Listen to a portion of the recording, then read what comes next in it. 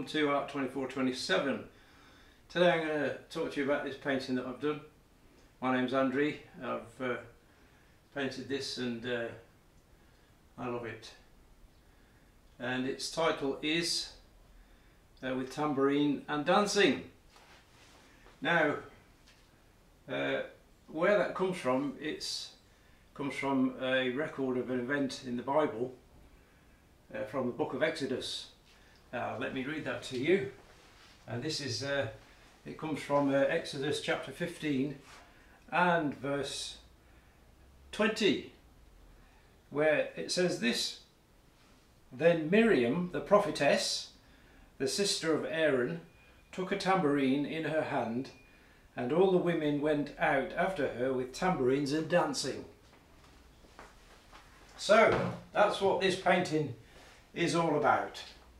It's about Miriam, the prophetess, the sister of Aaron and Moses, going out with all the women with the tambourines and the dancing. Now, why did they do that? What was the reason for them going out with the tambourines and the dancing? Well, it wasn't just to have a good time. It was a celebration of something. It was a celebration of a great victory that God had brought about. And that victory was they had been delivered from the Egyptian army. Now, if you know the history of Israel, they at that time, or just prior to that time, they were a nation of slaves. They were in Egypt, and their sole purpose was to be slaves of Egypt. But Yahweh, the God of Israel, He had plans and purposes for them, and He spoke to them. He sent Moses and Aaron to them, and He spoke to them through Moses and Aaron, and they obeyed His voice, and this event happened. Now, what happened was they were in captivity. They were slaves in this nation, but God brought them out from Egypt, and He brought about a great deliverance. Now, at that time, Egypt was probably the most highly mechanized, had probably the most highly mechanized and sophisticated army at the time. So when this nation of slaves, the Israelites, left Egypt, the Egyptians pursued them, and God protected them during this exodus. But then they came to this Red Sea. Yam Suf it's called in the Bible, but we commonly know it as the Red Sea. So this is a physical barrier to them, but that didn't stop God's purposes, because what God did, He opened the Red Sea for them, and they all crossed through as on dry ground.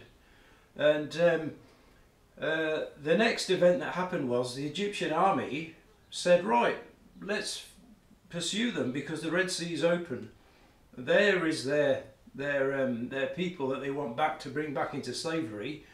So let's go. So all the commanders, the chariots, the officers, the army, the whole lot of them pursued them right into the Red Sea. And what happened was, the Red Sea, after the Israelites had gone through, the Red Sea closed over the Egyptians, and it drowned all of their horses and chariots and all their commanders and all their soldiers, and destroyed and wiped out their whole army. And that's what is being celebrated by the prophetess Miriam and the women. They're dancing with the tambourines, they're dancing and singing in celebration. Now, that is what is depicted here in an abstract form. Okay, what we have here, represented here in the red, in the deep red, is something that the Bible tells us about. The Israelites didn't know about this at the time, but later, through the law of Moses, God gives them this revelation in the book of Leviticus, and it's in chapter 17, verse 11, because God says this: "For the life of the flesh is in the blood, and I have given it for you on the altar to make atonement for your souls. For it is the blood that makes atonement by the life." So what God is fundamentally telling them here is that their life is in the blood. Life is in the blood. So this represents the life of the Egyptian army. This is their life. And what happens to their life? It is overwhelmed by this blue. This blue is the overwhelming Red Sea coming back upon them, and it is destroying them. So this brings about this great celebration. Now, the thing about this, here's these dancers with their tambourines, and there's more of them dancing here, and there's great movement, and I don't know how they danced, but these lines, all this mark work here is showing fluid, rapid movement, whirling and joyous celebration of the dance, because this victory was entirely brought about by God himself. See, Israel, the Israelites, they didn't have an army. They didn't have an army at all, because they were a nation of slaves. So while they were under the Egyptian rule, they didn't have an army. So therefore they couldn't make this stand themselves. They couldn't fight the Egyptians. They had no army, they had no weapons, they had no training, they had nothing. They were entirely dependent on God. So from the very beginning, when God spoke to Moses and Aaron, Moses and Aaron went and spoke to the Israelites, they obeyed him.